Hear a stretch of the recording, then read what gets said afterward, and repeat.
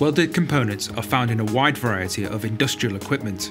In SolidWorks 2013, creating these structures is even easier with support for multi-body library features to add common weld components like plates and new ways to document non-structural members in the cut list. Let me show you. This frame weldment needs a mounting pad for the levelling feet. So that we'll have a clean design, we want to recess these plates inside the tube, and to do that, we'll use the new multi-body library feature. Just like any other library feature, you choose the placement plane and references, in this case the 4 inside edges of the tube. Then you have the option to modify any dimensions to meet your design requirements, and you're done. These plates can then be patterned to the other vertical supports to complete the design. But we're not finished yet.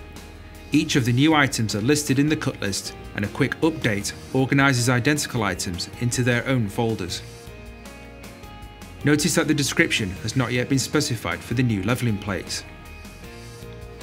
With SolidWorks 2013, the process of adding parametric properties for each of the cut list items has been automated.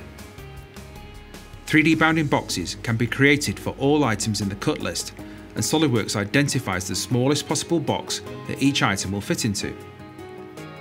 The dimensions are stored as cut list properties that are used to populate the description field. Of course, if changes are made, the information in the cut list is automatically updated. Just imagine how much time you'll save with multi-body library features and automatic cut lists for plates and end caps the next time you create a weldment in SolidWorks 2013.